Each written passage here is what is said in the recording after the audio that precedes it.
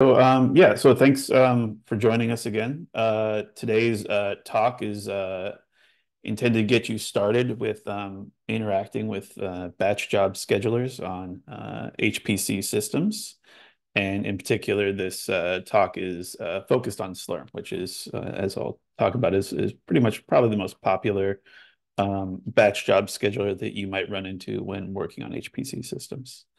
Um, just the complex program here is a new program at SDSC if you haven't attended one of our talks before. But the idea for, and it's funded by the NSF through the cyber training program. The idea of the complex series that we have for all the talks you might see on the SDSC education website are really intended for researchers, students, faculty, staff that are not necessarily, programmer first type of people, right? Where instead you might just be using software that other people develop on HPC systems, developed for running on HPC systems that you want to use in your research. And so the idea of the complex program is really to present some of the different concepts and ideas and tools that you need to get familiar with, even if you're not necessarily like writing source code yourself, but how to sort of interact with supercomputers, HPC systems, and sort of advanced cyber infrastructure.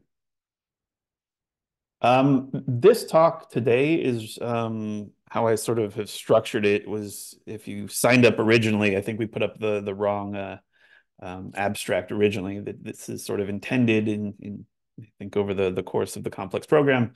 I'm thinking this is going to sort of be 3 talks on batch computing in a series when we sort of started designing this last year. And the first one here, I put a link to sort of my first draft of what I thought the batch computing talk would be. And it turned out to be way too long, but this is now going to be sort of a prequel talk eventually that will come back where we'll talk about how to interact with sort of the Linux scheduler. It's kind of important to know sort of some of the concepts that go on there, since all of the processes and jobs that you run, even on an HPC system, sort of, at the end of the day, the Linux scheduler is involved. So if you want to go back and sort of look at that sort of draft talk there, you can definitely click on that link and review that if you want to see sort of what that talk is all about. And sort of the next iteration will be maybe sometime next year. Today, obviously, is about sort of getting started with batch job scheduling with Slurm. So we'll review sort of how to get your first batch jobs running on an HPC system with Slurm. That's the intended talk for today. And later on this year, there will be a talk on sort of high throughput and sort of many task computing, where if you have to run large amounts of many jobs through a scheduler, that's sort of what's intended in that talk. And that's scheduled later in October this year. So yeah, so today's goals are the following. I really want you to, this is really intended for an introduction to what is a batch job, what is Slurm, this, scheduler that you'll be interacting with, and sort of how do you write and submit these batch jobs to run your workloads on an HPC system. Some of the prerequisites for this talk, if you haven't sort of been with us from the start of the complex program this year, I would say the parallel computing concepts taught by Bob earlier this year, and the intermediate Linux and shell scripting, I think that Mary taught, are sort of the prerequisite knowledge that would be required for the material that I'll cover today. So this is the table of contents for can't get this thing centered here for today's talk. So I kind of want to review in general, what is high performance computing if you're not familiar, and sort of some of the concepts of the system architecture that you need to be aware of when you start thinking about how to talk to a job scheduler and what resources you need from it. Then we'll talk a bit about the general concepts of batch job scheduling and resource management in an HPC system, and then dive into uh, specifics about working with Slurm, which is one of these batch job schedulers you'll run into on an HPC system. And the way that the talk is structured is to hopefully walk you through some of these, 5 commands that you see here, the command line commands that help you interact with Slurm and start running jobs on the system, getting information about the system that you need to sort of understand. These are sort of, I think, the 5 essential commands that you need to learn as you get started on a Slurm managed system. And then I'll walk through some other exercises that, point out maybe some best practices when you're structuring your job scripts and interacting with the scheduler. And then we'll end again, as I think Cindy mentioned, the last half hour of the hour and a half sort of block that we put here is sort of open for answers, questions and answers that you might have after the talk. And again, this is sort of all new material that we're trying to pull together into this sort of complex format. And so if you have other questions and or suggestions on things that we didn't cover in today's talk, that would also be super helpful to get your opinion on. Okay. It's not centered quite right. Okay. So high performance computing.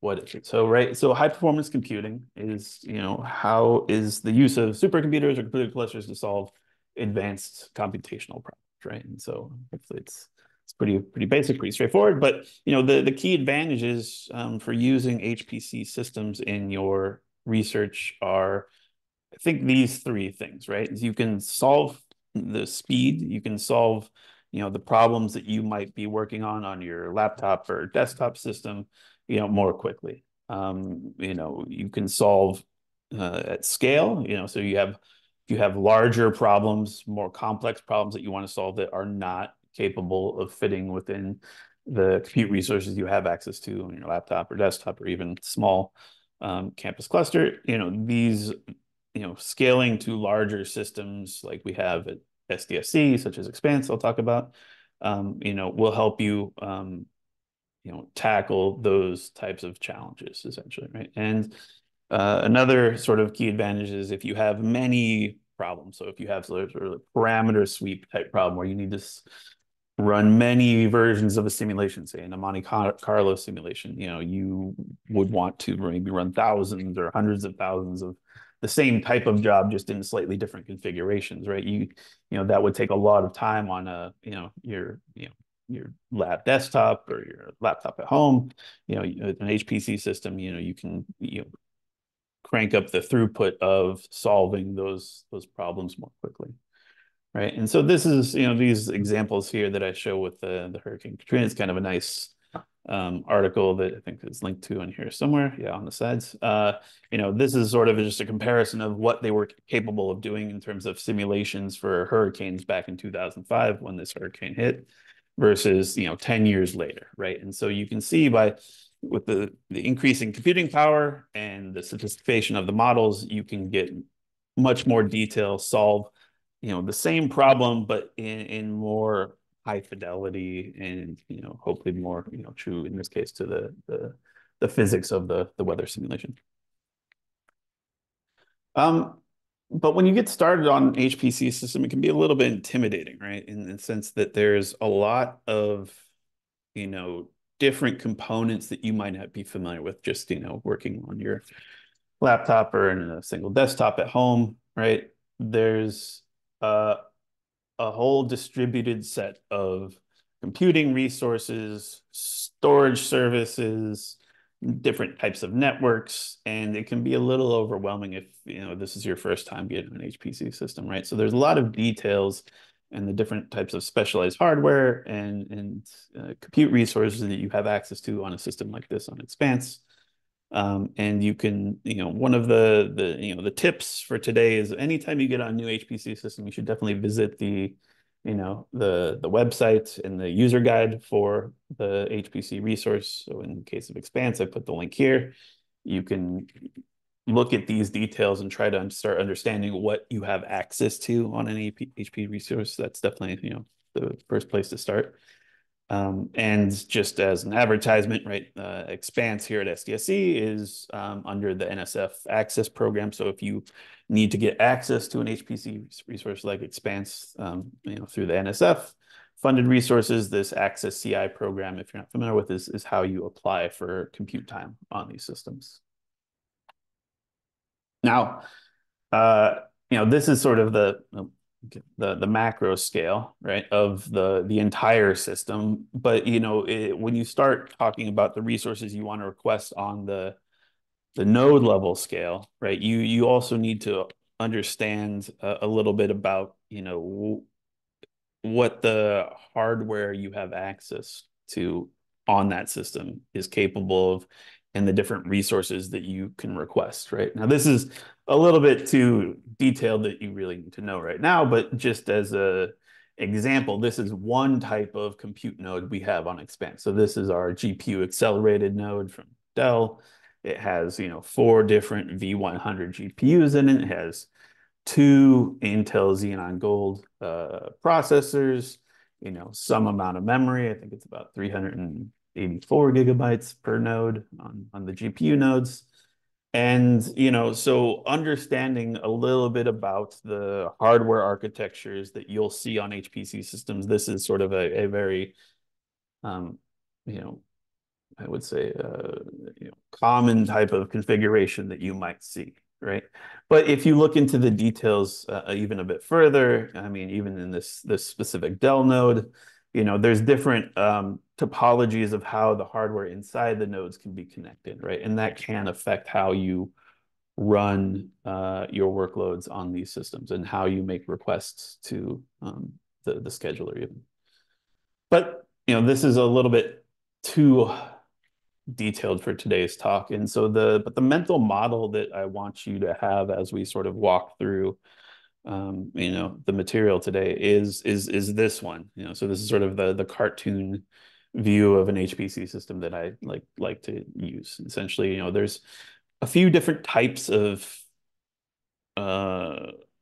systems or subsystems that you need to sort of understand when you first start out working on an HPC system. So there are, you're working on your laptop at home or maybe desktop at your lab at the office. And you're going to connect to that HPC system over the public internet through SSH to log in usually.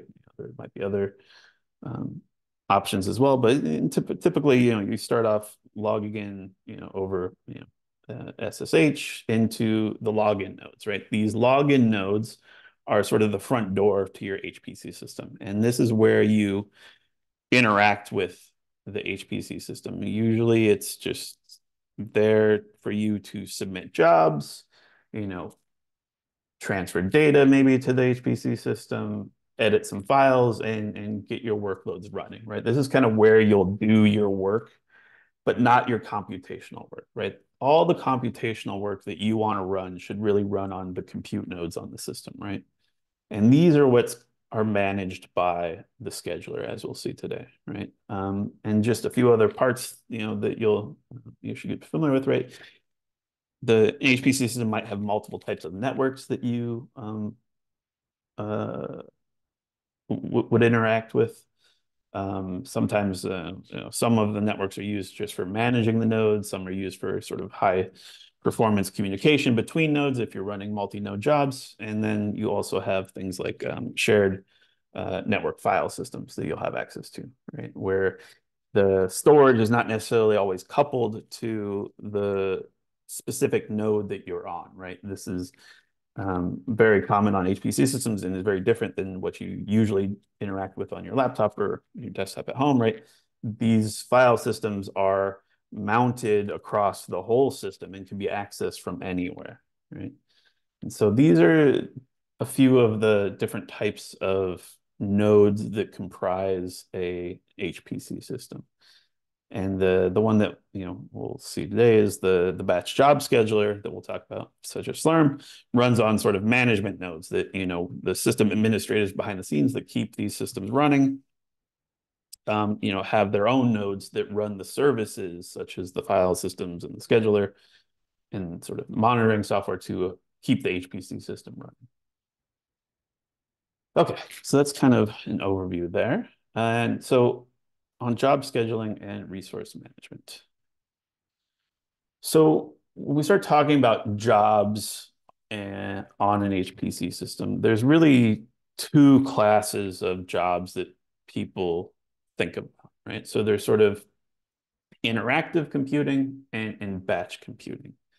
So interactive computing is sort of what we're familiar with on our day-to-day use of computers, right? So you have applications that you are working with, where it could be word processors, in this case, some presenting slides. And the applications that we're running accept input from the users, us, as we execute those applications, right? You can run these types of workloads on HPC systems as well, right? And so some applications, such as maybe one of the most classical ones, is sort of data visualization applications. This is an example on the right-hand side of an application called ParaView, which is used for large-scale visualization of usually like simulations, three-dimensional sort of physics simulations is what it's used for a lot. And to this is an application that can run on an HPC system across many compute nodes and scale up to very large data set size. And it allows you to build this visualization pipeline to explore the data set that you might have coming out of your simulation, or such as the weather simulation that we saw in one of the first slides. There's applications like this. The ones, common things that might have is like if you're using MATLAB, or RStudio is very popular. You have these GUI interfaces that you can use to, develop your software, visualize your data. But most of these applications can also run in batch mode, right? So you might design your workflow in the GUI, but you can also then run the application in a batch mode, where once you design that workflow, you simply submit the instructions that created that workflow as you designed it to the batch job scheduler, right? And so a batch job is simply a set of instructions that run without user interaction, right? And so that's what most jobs on an HPC system are. So they run sort of a prescripted set of commands that are executed without your involvement, right? So the idea of a batch job is you write down all of the instructions that you want to run through the supercomputer. You tell the supercomputer what resources you need to run this job. You set up sort of the environment to carry out that set of that set of computational tasks, and you sort of provide that sort of manifest to what's known as the batch job scheduler uh, to run the job when ready. Right. So let's see. Right, backing up here. Backing up here for a second. And so this is what we're gonna cover here for the second half of the talk, is like, how do you get started with constructing these batch job scripts and submitting them to, in this case, a Slurm scheduler. Right. So let me see if I can, maybe I should just speed up. So if you're not familiar with the concept of scheduling, it's pretty straightforward, obviously. Essentially, you have a set of tasks that you want to run. In this case, this diagram on the left is showing sort of what happens when you instantiate a program that you may have compiled, right, from source code, right? So if you have some program that you've written, that gets put into memory. When the program is, run, these are abstracted out to processes and threads by the computer. And there's a scheduler involved on every system that decides when those processes, tasks that you want to be performed, run on your computing resources, like your CPU.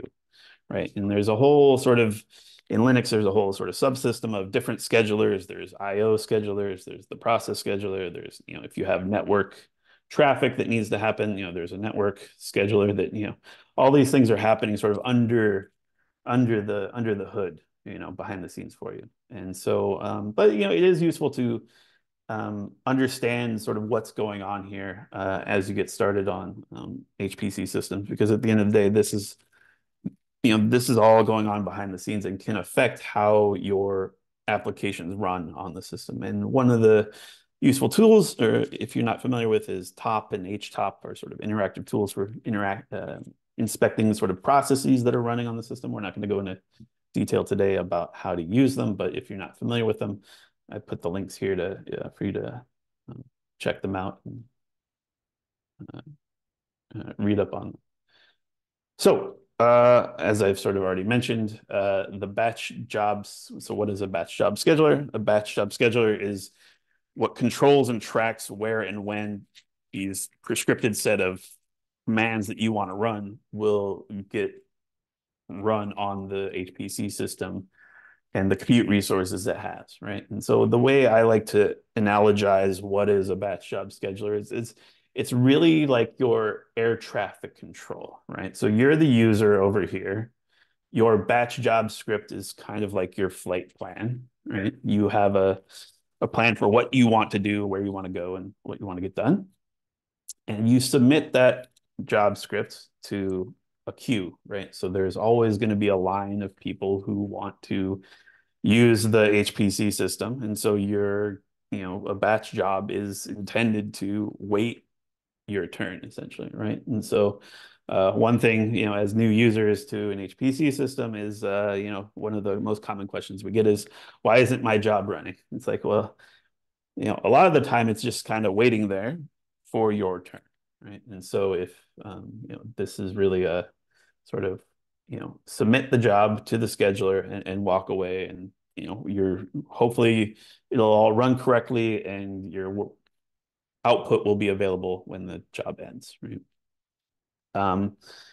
But so yeah, so it's one thing to get used to when you're working on these systems and you're working with the batch job scheduler, right? You're not the only person who wants access to these resources. That's why we have the scheduler, because it needs to determine who gets to run where and when and what resources they need, right? And so that's sort of the analogy that I guess I like to make here.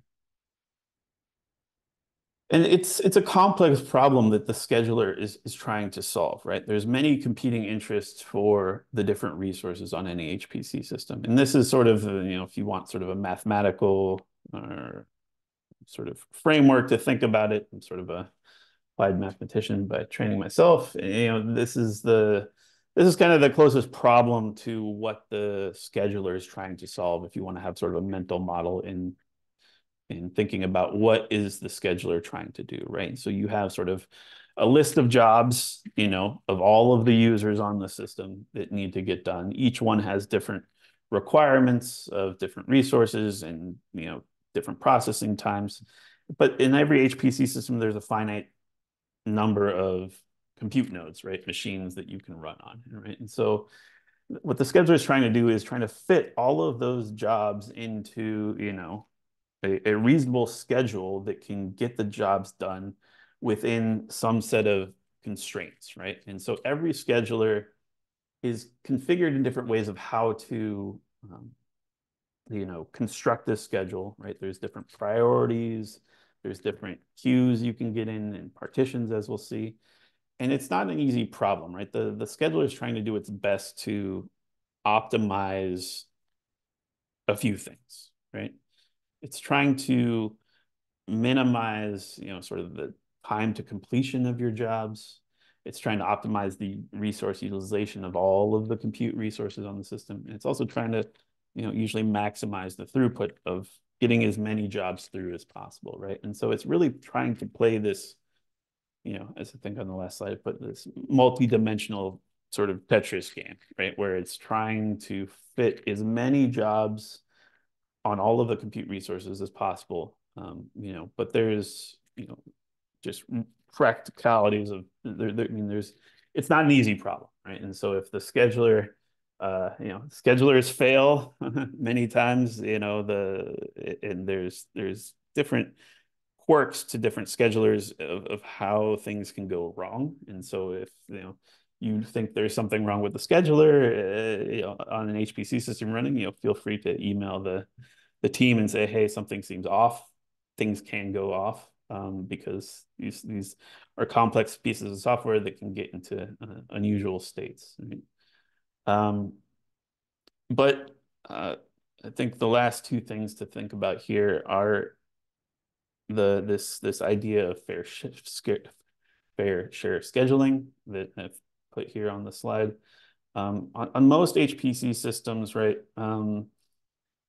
it's doing its best to optimize these things above, but overall, most schedulers will run this sort of fair share scheduling type of algorithm as well, where it tries to also not only optimize these 3 points above, but it also try to fairly share all of the resources across all of the users as much as possible, right? So if you're a user who's been running, for the last 2 days straight on a bunch of nodes, the scheduler will dial back your priority in the queues, right? To allow other people to use the resources that have been sort of occupied for the last couple of days. And so there's this complex sort of set of algorithms that are trying to sort of balance not only optimizing the use of the resources, but also sort of the social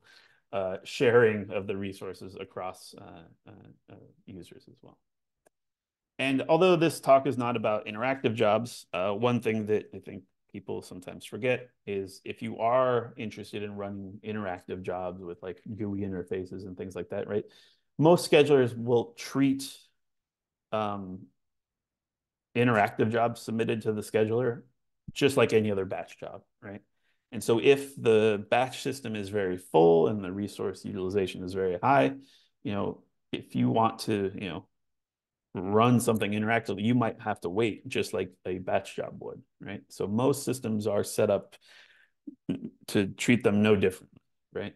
I'll show you here, you might have on some systems different partitions or queues that will be quicker than others, but in general, this is, I think, one of the things that people who like to run interactive jobs sometimes forget. If the system is very busy, you're going to be waiting a while for that interactive session to start up. Okay.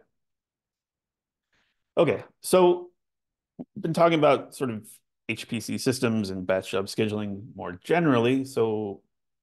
But specifically for Slurm, we want to get into some of the details here of how to get started if this is your first time working with Slurm.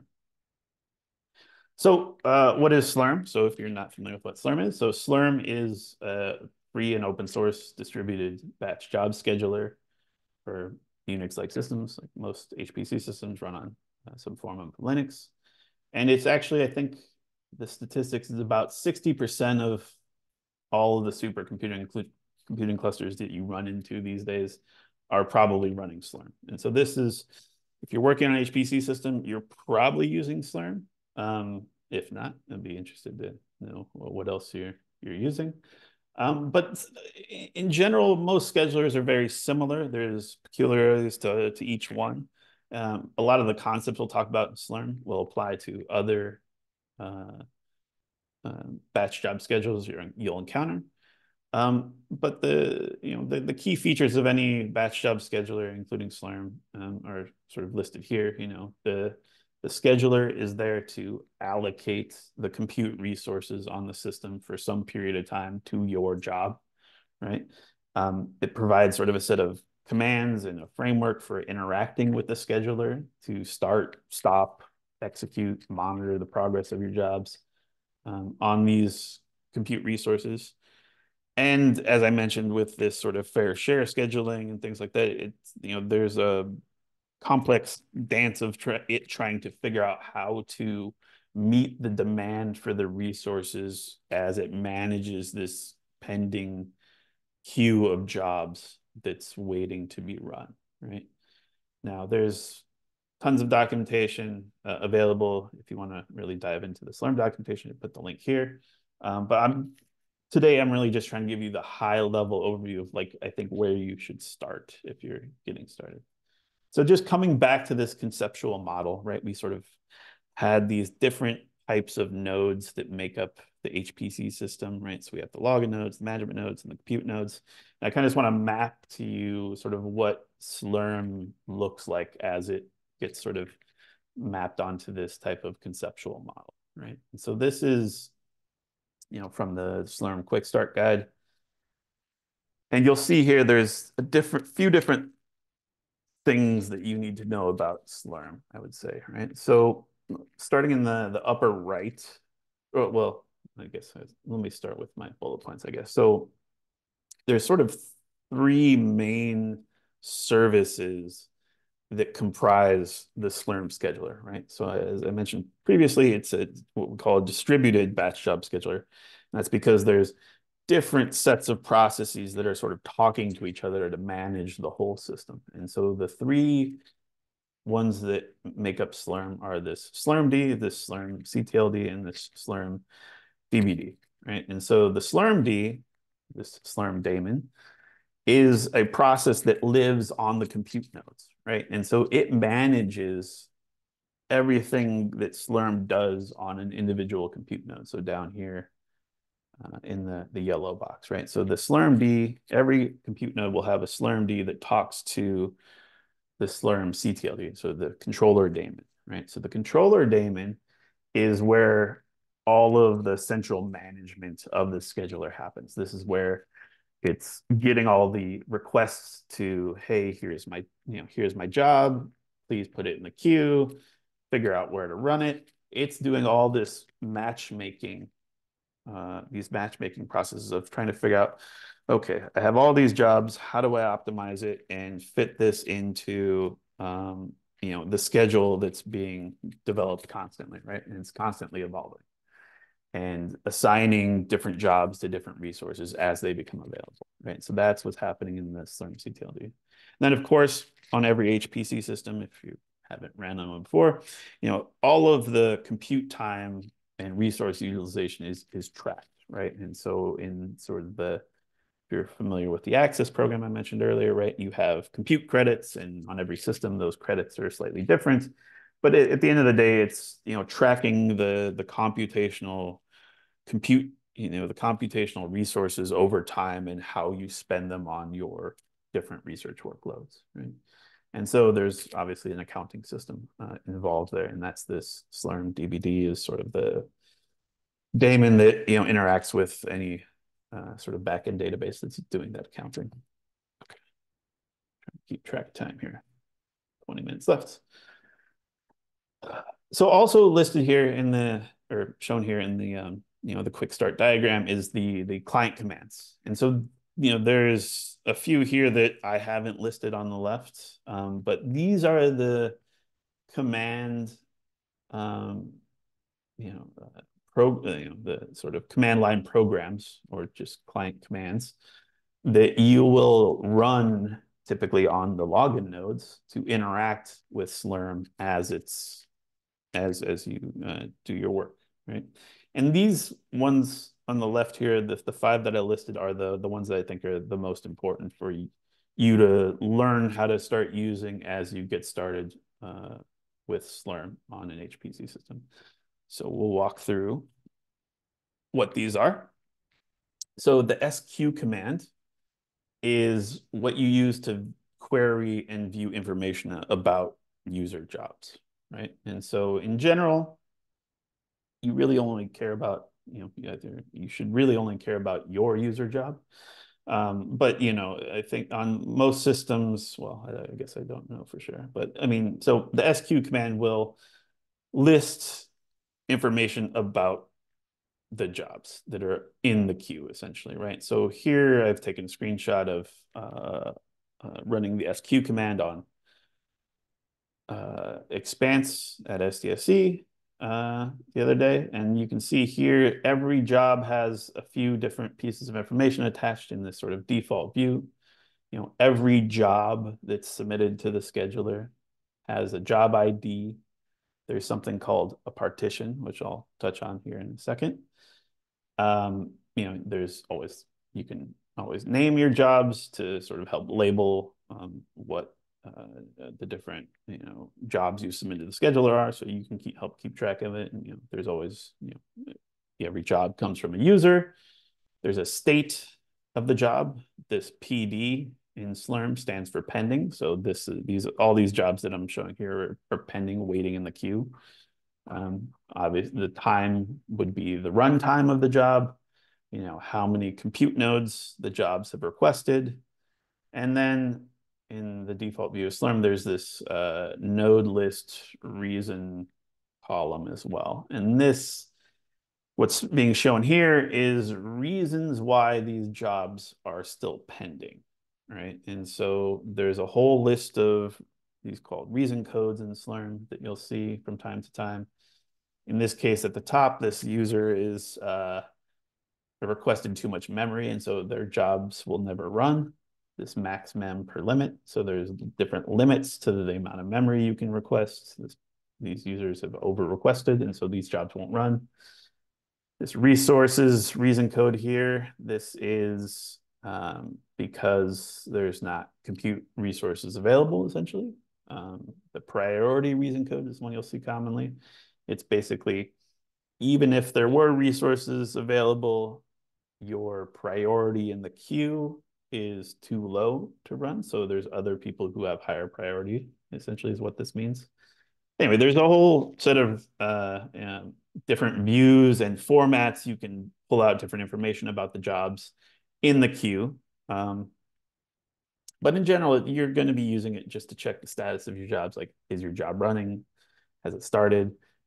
Is it still in the queue? If it's not in the queue, it won't show up here, But one of the recommendations I have is, if you should really only query about your own job. And so if you're not familiar with command aliases, one thing you can do is, set up an alias for the SQ command to only check your jobs using the general environment variable, the user for your username. So this basically just means running the SQ command, checking only for this username, which is going to be your username when you're running on the login node, right? And so this will help minimize sort of the queries against the scheduler, right? So remember, this is a distributed system with many users who are also running SQ. You don't really need to know other people's information. And so, this will help minimize the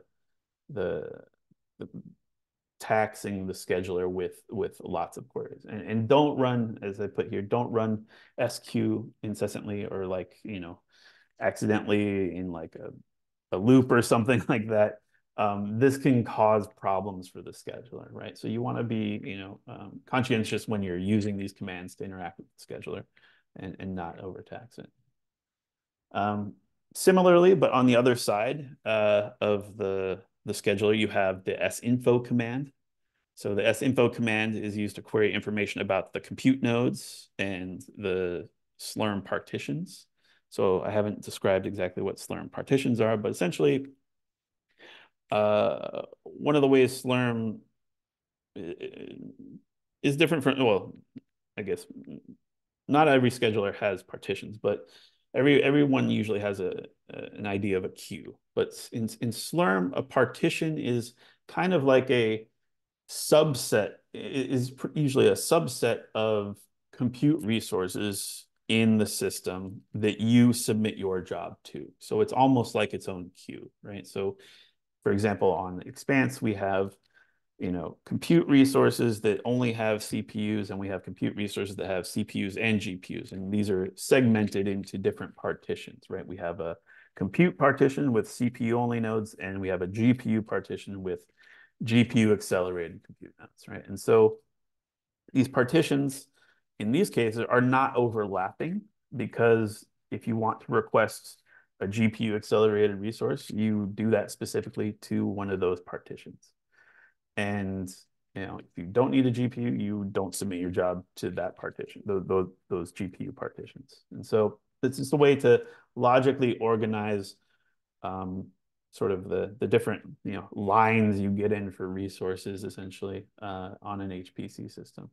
And so the key thing is you just always want to make sure that you select the most appropriate partition for your job, right? And every the sinfo command, I would say it's not as you're not going to be using as much as the SQ command when you get started. The information that you usually need from the sinfo command about the different partitions and the node types and things like that are usually in your HPC systems user guide. So I put the link here to the Expanse user guide, and it gives sort of a high level overview of what the different limits and job types are that can go into the different partitions. And you'll find that pretty much in every, you should be able to find that in every user guide that you come across. But sometimes the user guides are out of date, and so the real-time information though is where you would find it is through sinfo and the different types of formatting, reformatting the output and things like that. If you really want to dig into the information about the nodes and the partitions, the sinfo command is what you use. Okay. We're running a little long, so I'll try to pick this. I think we'll probably get through the first batch job section here pretty easily. I might have to sort of push off the best practices part. We only have about less than 15 minutes left. But I'll do my best here, and we'll, if you can stick around for the question and answers, we can talk a little bit about those in more detail then. Okay. So the idea for these complex talks is eventually we're trying to also have sort of self-contained tutorials. So I've called these exercises, and I've put the material for these examples or exercises in our complex batch computing repository. Let me just see if I can pull that up real quick. So all of the scripts and code that you need to sort of replicate some of these examples that I'll try to run now are available here.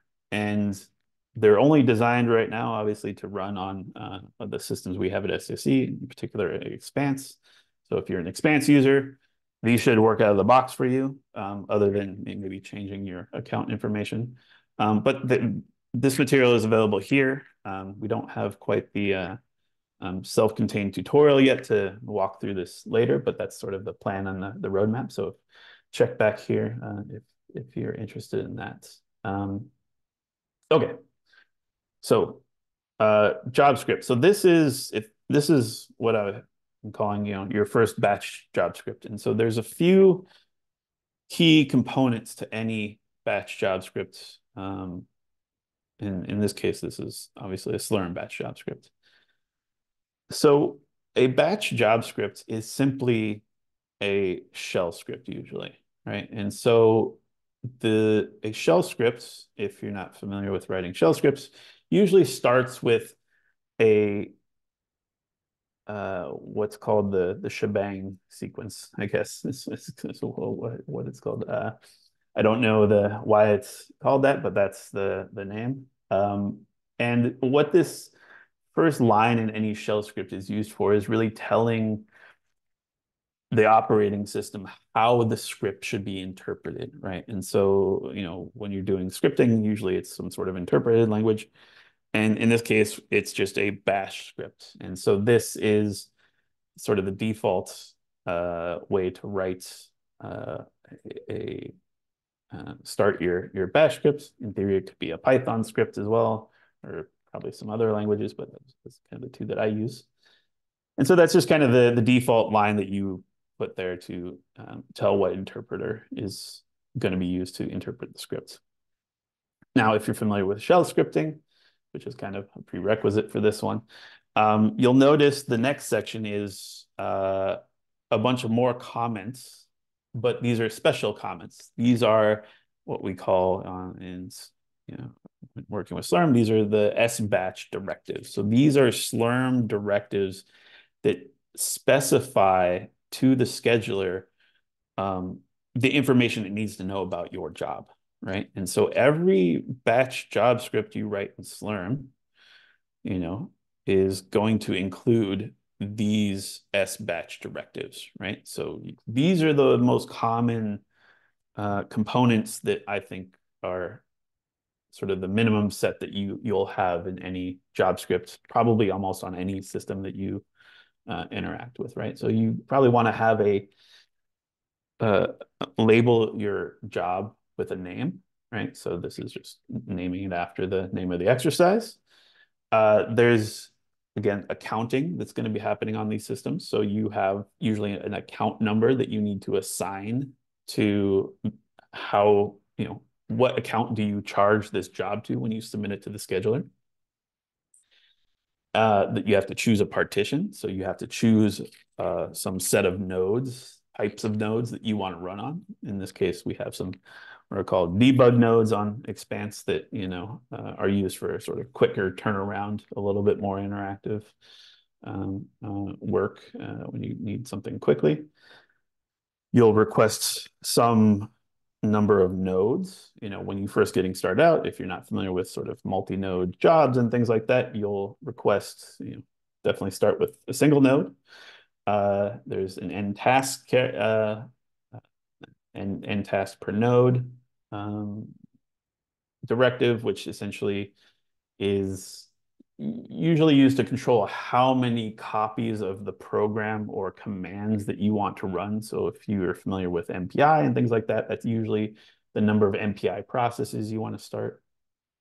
Here, there's the CPUs per task. So how many compute cores on a node do you want to use? On today's HPC systems, right? The number of cores on any system is becoming quite large, right? On Expanse, our CPU-only nodes have 128 CPU cores per node. And so if you can't use all 128 cores on a node by yourself for whatever application you're running, right, you can adjust, at least on Expanse, we allow these sort of what we call more shared node jobs, where there'll be multiple users running jobs on the same compute node, because not all users need all 128 cores per node on our system. And so you'll dial in the number of cores you need, how much memory you need. Of course, one of the most important constraints also is how much time the job requires, right?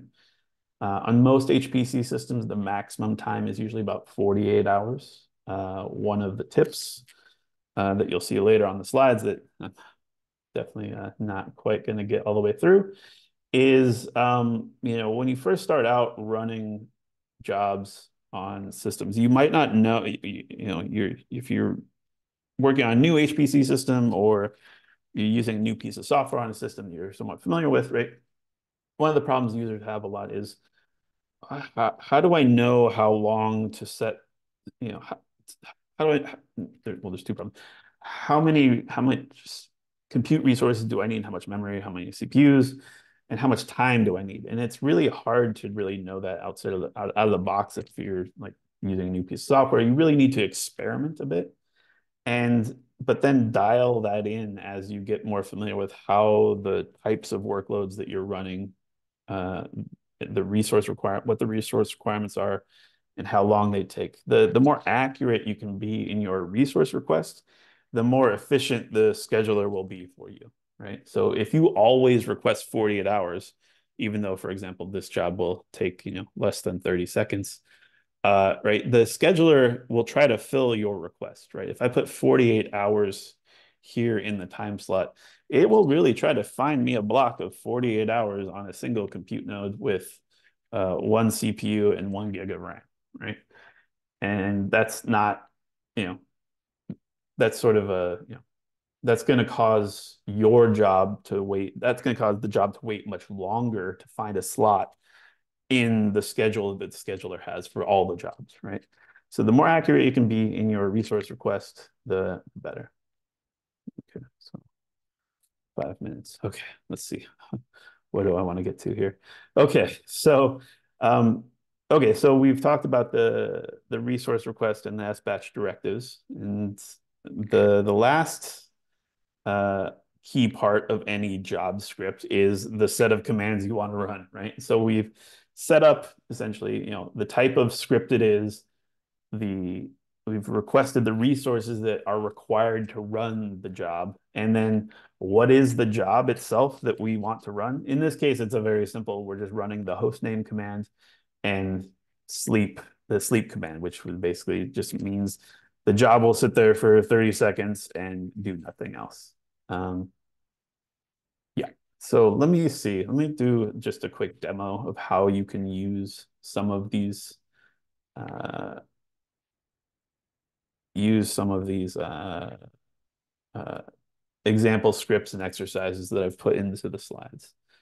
So here we're going to just run this first exercise. And where is it? So here is the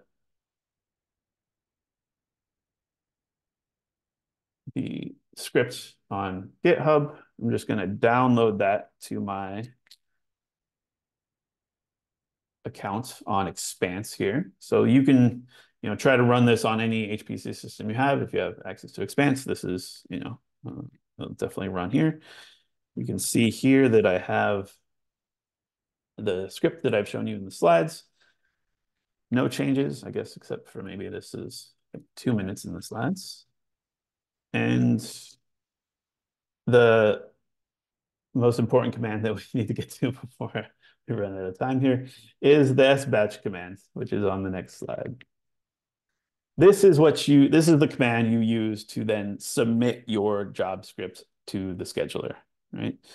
And so all it is you run SBatch and the name of the scripts, and this is what happens. So the scheduler responds and says, okay, I've assigned this job ID to you. And now employing the use of the SQ command, we see that the job is now in the queue waiting to run on the debug partition. Here's my name of the job. Here's my username. Job is pending. And it says the resources are not available, right? And so this is one thing about running live demos on a production system without a reservation. We can see here, now I'm using the sinfo command that I mentioned earlier. I'm checking the node information about the debug partition is what this command is showing. And it's saying that the node state is allocated. So someone else is currently running on these debug nodes that I was hoping would be available to run the demo here. So we'll let that sit there for a second because we only have a minute or two left before people might be dropping off if they're getting off at the top of the hour. But I've tried to capture these exercises, screenshots of the exercise and the commands that are being run. Yeah, the most important one today was definitely getting to the SBatch command, like how do you submit your job script here? Let's see, what else did I say? Yeah, so one of the tips maybe when you're writing your job script that I don't see people using a lot of is these sort of sigils that are allowed when formatting sort of different parts of SBatch directives. And in particular, the one that's most important usually, I would say, is this output SBatch directive. So this output SBatch directive provides a way to, essentially the output is the name of the file that the standard output from your job goes to, right? And in this case, I'm using these special symbols here. This %x assigns the job name that you put into your script to the name of the output file. I put a little O here to indicate output file. Also label that output file with the job ID. And the %n here actually labels it with the node that it ran on. So you can kind of see this happening in this screenshot here, that once I submit that job script, It runs through the scheduler. You can see that it was running on these nodes. And if you look at the output here, I have the job name, I have the output with the job ID and the node name. And one of the best practices when you're getting started here is to try to keep yourself organized, right? If you have a static, say, output file name, if you run multiple versions of that job and sort of not in different directories and things like that, you can easily overwrite your output, right? And gets problematic if you're trying to debug a problem and you know the job failed, but then you reran the job script without having a separate output to see what changed between jobs that you ran. This is, one way to keep yourself a bit more organized is to use some of these special symbols and characters when you're designing your job scripts. Okay, and now I'm over time, but we have 30 minutes to keep talking for those who are interested in sticking around. And we'll try to dial this in next time a little bit better. But I'll stop here and see if there are questions in the chat that have come up. I don't know if Bob and Cindy are here. And we can talk about these other exercises that are in the slides, but let me just go ahead and stop here.